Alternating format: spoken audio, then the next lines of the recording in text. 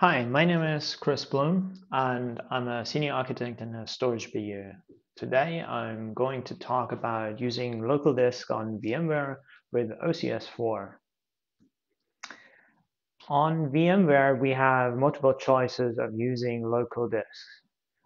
For one, we can use regular VMDKs, which are VM disks that are directly attached to VMs. They can be based on pretty much anything. Then we have the choice of using RDM or raw device mapping, which maps certain RAID devices directly into a VM. And we can also use VM Direct Path IO, which can map local devices to directly to VMs. And this is actually what we're going to look at today. So we will try to map local NVMe devices into a VM. And this is probably one of the hardest steps that will involve many things to do. If you just want to use VMDKs, then you just do not do the first couple of steps in the beginning. So there are some requirements that you need to satisfy to do that. You install the OCS4 operator, you install a local storage operator. You need to have local disks of some kind or at least 3 hypervisors. Like I said, we will be using local NVMe devices for the virtual direct path IO. And you also need the ability to create 3 10 gig VMDKs on the same hypervisors that you dedicate for OCS for the Ceph monitors. So how do you set up the local disk as PVs? You assign the OCS label to the nodes with the local storage. You install the local storage operator in its namespace. You can use the daemon set to figure out the disk IDs for the local disk and the VMDKs, either by using the daemon set that's provided at this link here, or you can do that yourself either by SSHing into the host or using OCDebug node. And then you create 2 local volumes in the local storage operator's namespace, one with the volume mode file system for the Ceph monitors and one with the volume mode block for the local disk.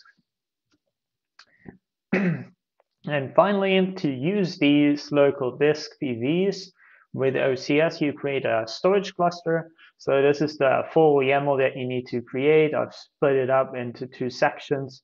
So basically, you put in here the storage class name for your local PVs with a file system mode. And over here, you put your storage class name for the PVs with the volume mode block. And that's basically it. So now let's look at how this actually works with a little demo. So first, I have prepared this OpenShift cluster here. It's freshly installed with OpenShift 4.3.5 on VMware. And this is the VMware cluster. So we're on perf 7. These are all the nodes that make up the cluster. We have 3 masters and 6 compute nodes. So we will be using the first 3 compute nodes today to attach the local disks, especially the VMDKs, especially the VM Direct Path IO. We need to shut down these workers because I know that nothing is working on the cluster. I can just tell them to shut down. If you would be doing this on a running cluster, then obviously you first drain those nodes and ensure that the pods are properly migrated off of these nodes before shutting them down. So when they're shut down, we ensure that these are running on the 3 hypervisors. So you see compute node 0 is running on host RI perf 3. So I want to ensure that they are all running on different hypervisors. So you see that compute 1 is running on 2, compute 2 is running on 3. So I'm going to move compute 0 over to the first hypervisor. Each of these hypervisors have one NVMe disk that I'm going to attach. And now they should all be on different hypervisors. So this is fine now. All right, so let's attach our local NVMe. For this, I'm going to add an NVMe controller, and then I'm going to add a PCI device. And you see over here, this is my PCI device, and I need to reserve all memory for VMware to forward that PCI device. So I'm going to do that. And then I'm also going to add the 10 gigabyte VMDK for the SAF monitor. Let's do that.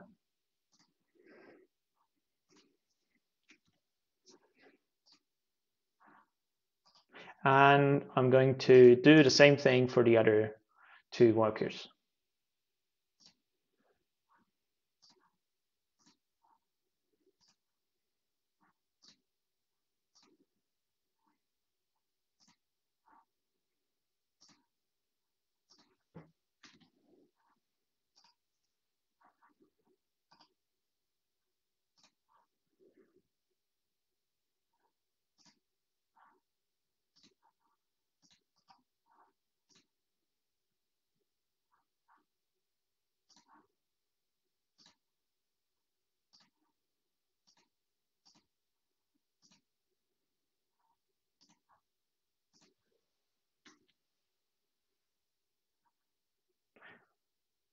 Also, note that when you're attaching a PCI device that's a pass-through PCI device, then obviously there are some limitations on that VM. So not only do we reserve all memory and hard allocate that to the VM, but you can also not suspend, migrate with vMotion or take a snapshot of that virtual machine.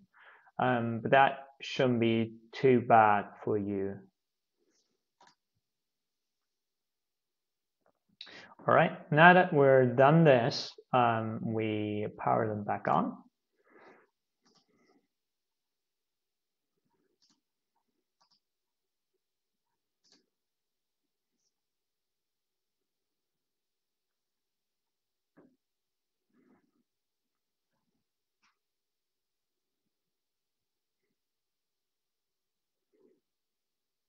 And they should eventually be ready again in the cluster.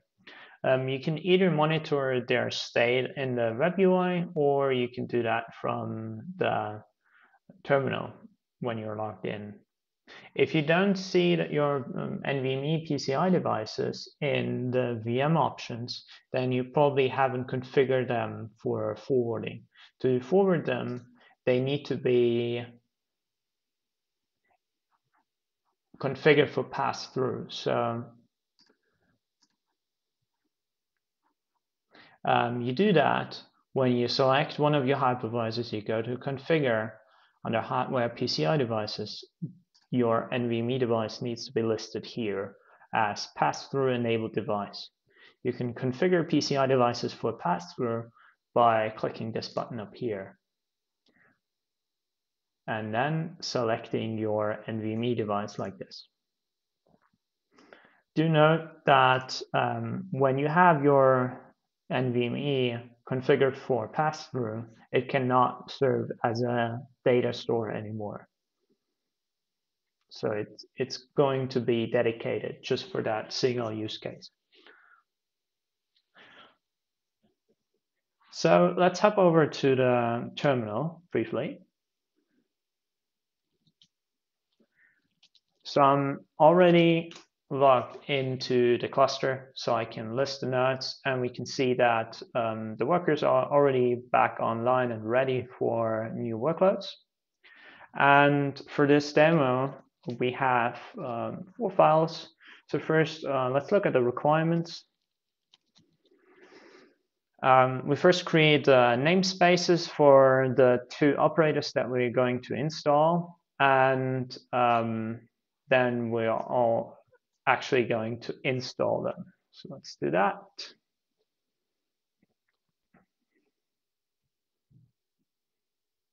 So obviously the OpenShift storage namespace is for the OCS operator, and the local storage namespace is for the local storage operator.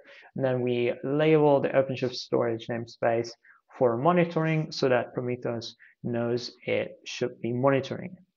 Let's hop back over to our web UI. Over here, we go to operators, operator hub. We go to storage. We select the container storage, install that. We install it to our OpenShift storage namespace, and we leave automatic.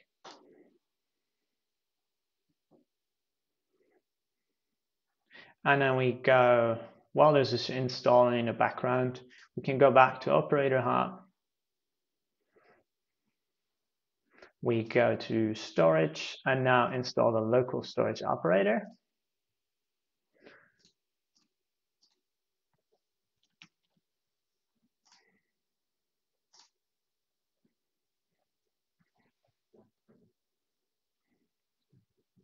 And this will take a second.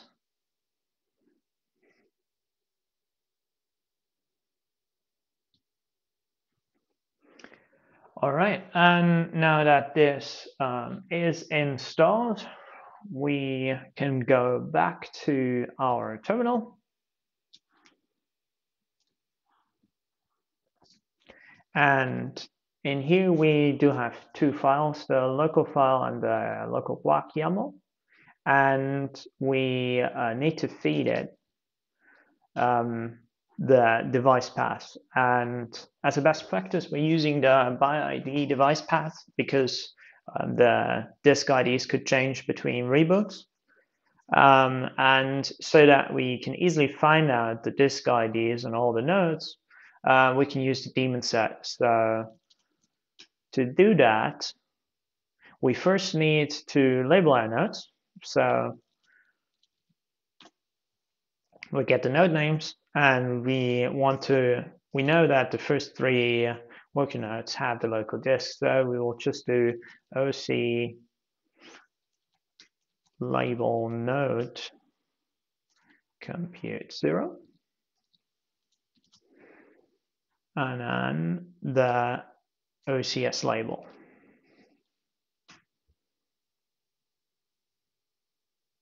And we do that for the first three workers.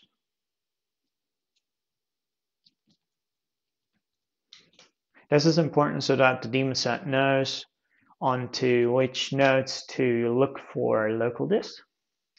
Now that we have that, we can verify that the label was successfully applied by just asking for the nodes with the labels. So we see these first workers have the label. This is fine. So now we deploy the daemon set. The daemon set looks like this.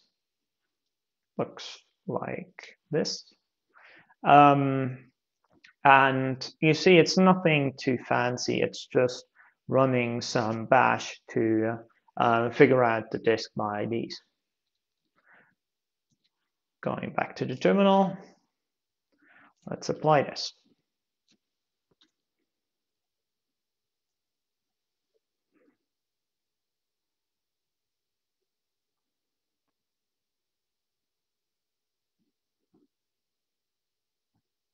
The link to the daemon set YAML is in the presentation slides. So let's check out the pods, and we see immediately that pods spin up on those nodes. Since we have three workers with the label, we have eventually three of those daemon set pods. And they're running now. This is fine. So now we can go and gather the log output of those pods. And this looks like this. So we have 3 workers, compute 1, compute 0, compute 2, and they each have 3 disks. So I know that SDA is my root disk, so I'm not going to use that. SDB is the VMDK disk, and NVMe 0 and 1 is the NVMe disk. And they are fortunately named the same on each node. So what I can do is I can now use these disk IDs in my files. So let's do that. I'm just going to copy all this output, and then we're using Vim to go to the local file.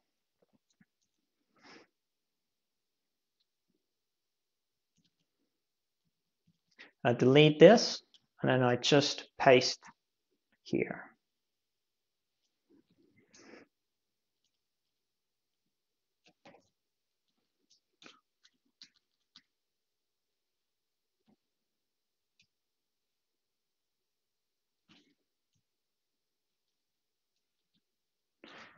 And I can basically remove all the lines that I don't need. So this is for the VMDK. So I'm just going to remove the SDA and the NVMe's. And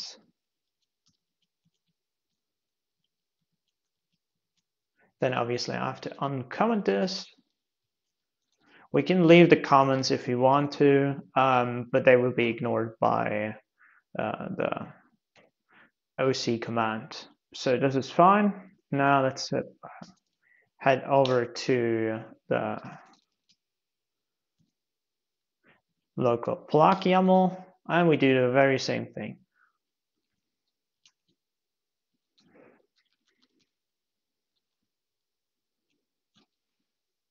So this time, because we want the NVMe's, we're just going to remove SDA and SDB.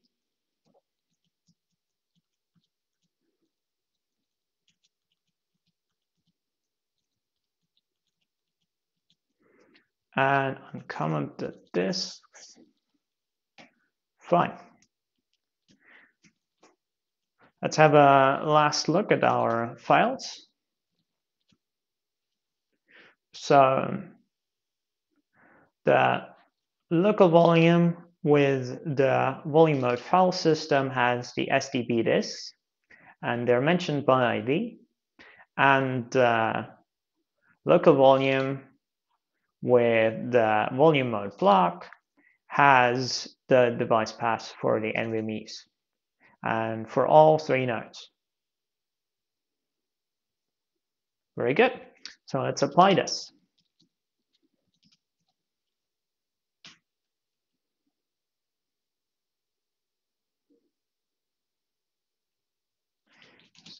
Apply.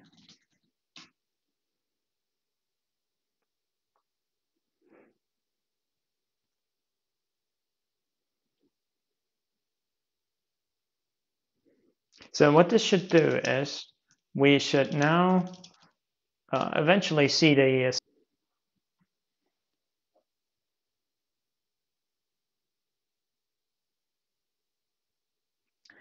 So now we see the local PVs slowly appearing. So the 10 gigabyte capacity PVs are used, are based on the VMDKs, and the 1.5 terabyte PVs are based on our local NVMe's.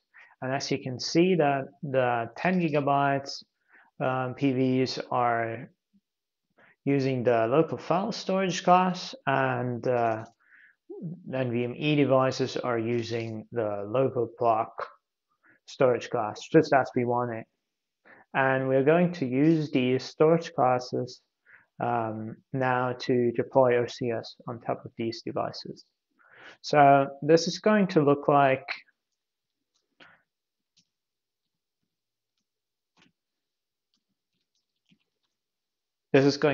this. So we are going to apply an OCS storage cluster, and we're going to tell OCS to use the local file storage class with the volume mode file system for the monitors.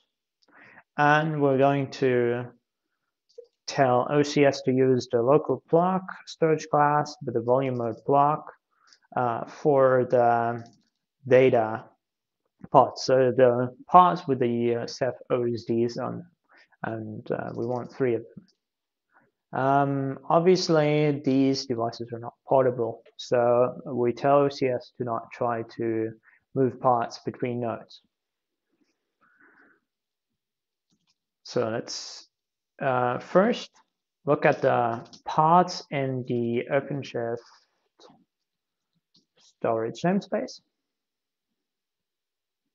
They're all running, this all looks fine, and now we apply this file.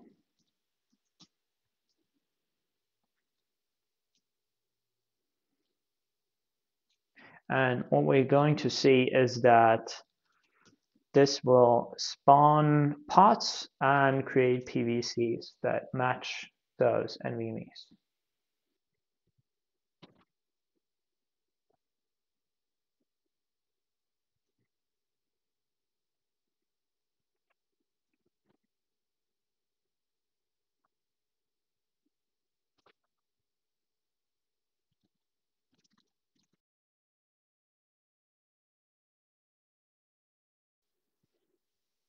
Now that all pods are in state running, the OCS deployment is done.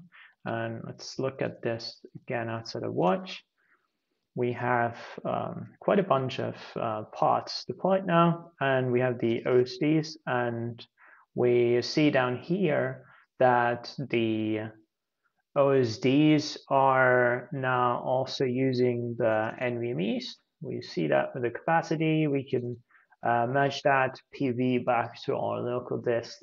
And they're using the local block storage class. And for the monitors, we're using the local file storage class that gives us 10 gigs VMDKs that are directly attached to the VMs.